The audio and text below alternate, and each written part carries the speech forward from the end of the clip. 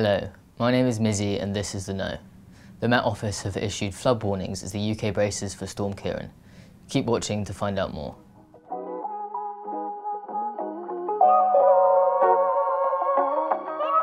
Yellow rain warnings and flood warnings are in place across parts of England, Scotland and Wales, as Storm Ciarán is set to bring in strong winds and heavy rain from Thursday.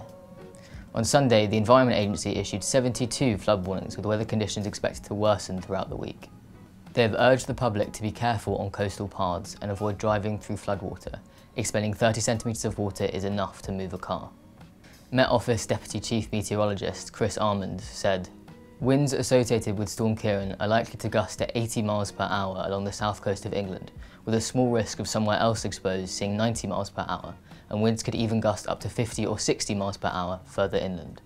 This deep, low-pressure system will also bring heavy rain to much of the UK, but the heaviest rain is expected in southern and western areas with 20 to 25 millimetres quite widely across the region, but up to 40 to 60 millimetres potentially on higher ground." Sussex has already faced flooding across the weekend, with Priory Meadow Shopping Centre in Hastings evacuating on Saturday as floodwater came through the entrance. An aerial footage showed the extent of flooding at Riverside Caravan Centre in Bognor Regis, with the town's Tesco supermarket car park also flooded. Parts of Scotland have been warned of a danger to life from flooding, as yellow warnings across the UK warn of a chance of homes and businesses being flooded. Thanks for watching The Know. Don't forget to like, comment and subscribe for more daily news updates.